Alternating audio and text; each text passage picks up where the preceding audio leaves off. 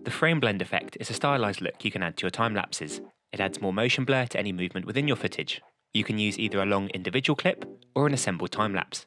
And here we've got an assembled time lapse shot on iPhone. First, you'll need to heavily increase the speed of your clip to make the effect work. You may need to speed up your clip by 1000 or even 2000%. To do this, you can right-click on your clip and select Speed Duration, and input the exact value you wish to increase the speed by. To add frame blending to a time-lapse, right-click on the clip and select Time Interpolation, and in the drop-down menu select Frame Blending. The effect on the clip may not display fully until you have rendered it, so with your clip selected, go to Sequence and click Render Selection, and the frame blend effect should now play back on your timeline. This effect also works well if you use keyframes to create a subtle zoom in or zoom out for the duration of your time-lapse.